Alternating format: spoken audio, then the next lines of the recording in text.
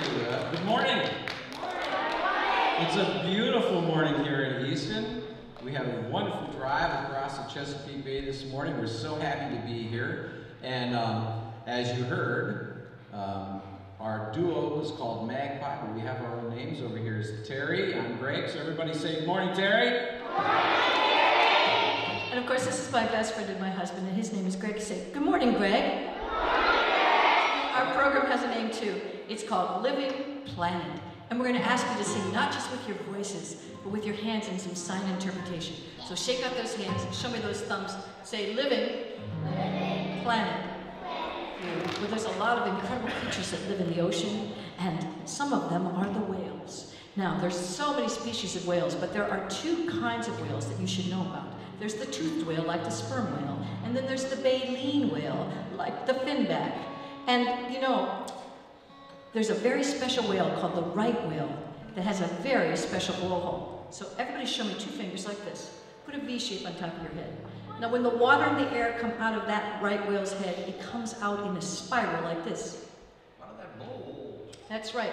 So that blowhole looks like that, and it's the only whale in the whole world that has a special bifurcated blowhole. Can you say that big word, bifurcated? Bifurcated. All it means is this. Take your finger. Feel this little piece of skin right here, that's called a septum. Now on either side you have a hole so you can breathe. That's what a blowhole looks like.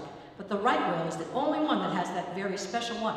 So if you were to see a whale that has two streams of water coming out of the top of its head in a spiral like this, you could point to it and say, that's the right whale, and you would be right. Now, back in the days of the tall ships, sailors would go out to sea and they would go hunting for whales. And they would spend hours in the bow of the boat with their hands over their eyes, trying to see, keep the sun from reflecting off the water, looking for whales. If that didn't work, they'd go all the way up to the top of the crow's nest and they'd stand up there for hours just looking around for whales.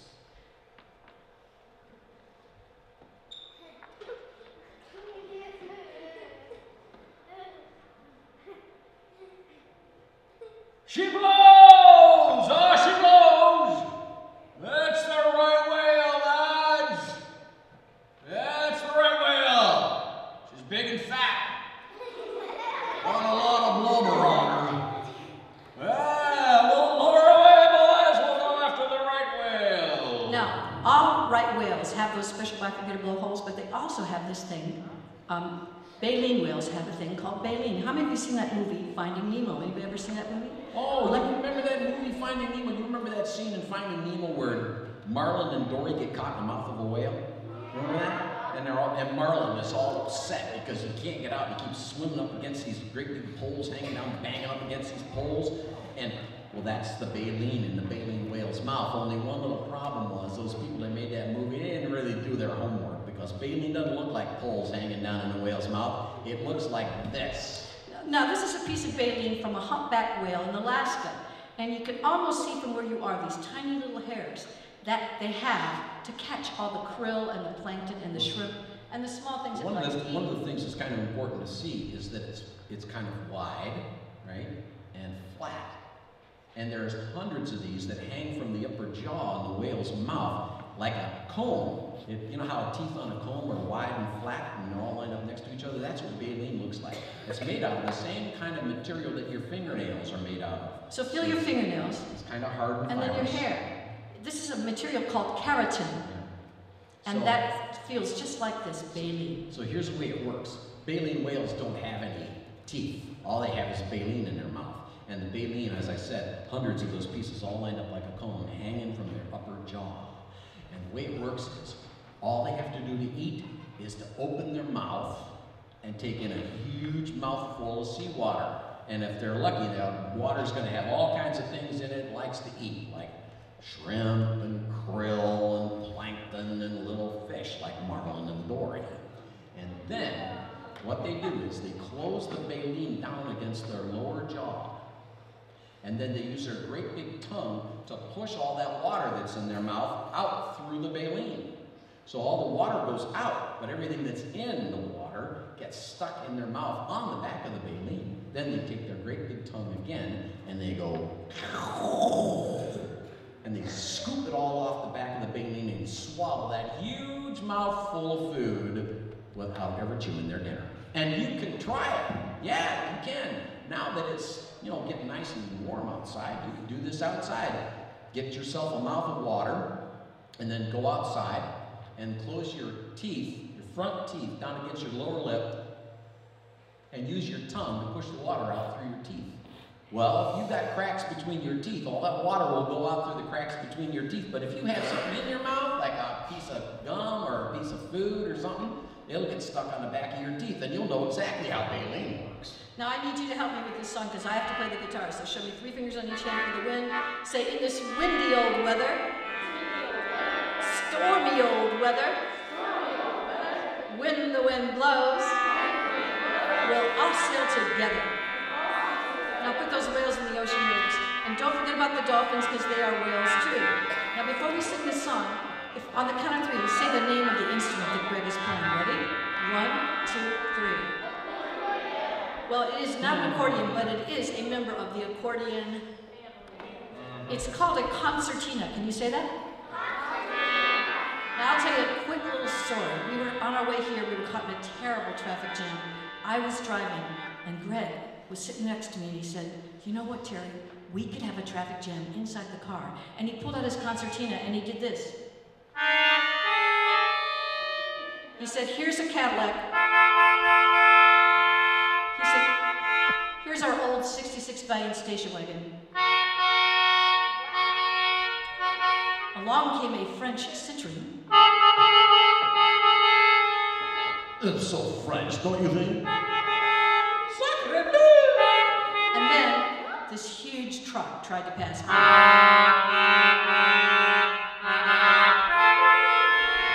It was a terrible traffic jam. So that's when I said, "Greg, you and I need to get out of our car. We need to go for walks in the park. We need to ride our bikes. We need to go for hikes and go down to the shore and look at the shells. And we need to get out of this car." You're right. You're so right, Terry. More walking. Yes, I was walking the other day. Excellent. Yes, in a parking lot. Greg, you're supposed to walk in a park, not a parking lot.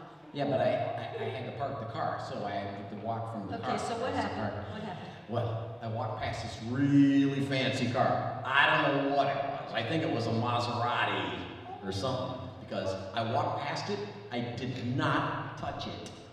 I promise you, I did not touch that car, but as soon as I walked past it, the alarm went off.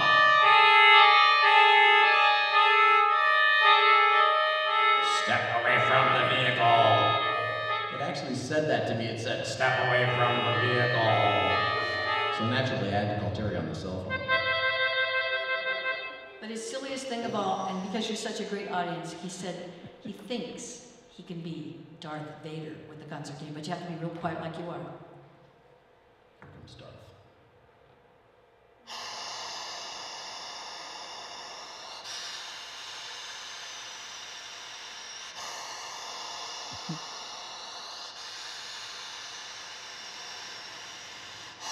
You failed me for the last time. Let's give him a round of applause for his silliness. And don't forget, you have to be the wind and the whales. Here we go.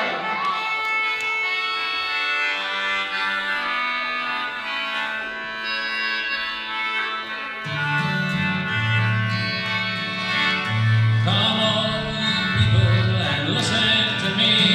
I'll sing you a song of the whales of the sea. In this windy old weather, stormy old weather, when the wind blows, they'll all sail together. Listen to that beautiful wind, everybody. Where's the wind? First come the humpback a-singing a song, jumping and laughing and splashing along. In this windy old weather, stormy old weather, when the wind blows, we'll all sail together. Put those dolphins in the ocean waves. Dolphins. Then up jumped the dolphin with her bottle nose. She's a good friend that everyone knows. In this windy old weather, stormy old weather, when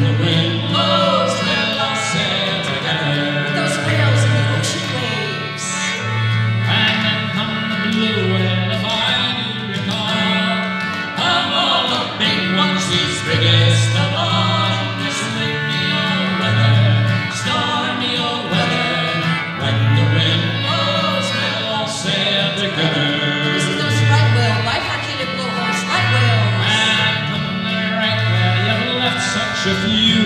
I sailed the world over, solitude in this windy old weather, stormy old weather. When the wind blows, we'll all sail together. But all the whales in the ocean waves, some of you be dolphins. And then comes sperm whale, and guess what she did? She come to the top with a 50-foot squid in this windy old weather, stormy old weather. When the wind blows, we'll all sail together. But all the whales in the ocean waves. And then come the orca, the killer they claim. That name is the whalers, deserving of that name in this windy old weather, stormy old weather. When the wind blows, we'll all sail together. You see all the different blowholes and all the whales. So the leaders of nations must all agree the killing of whales must stop. And in this windy old weather, stormy old weather, when the wind blows, we'll all sail together. I must sing it. In this windy old weather, stormy old weather, when the wind blows, we'll all sail together.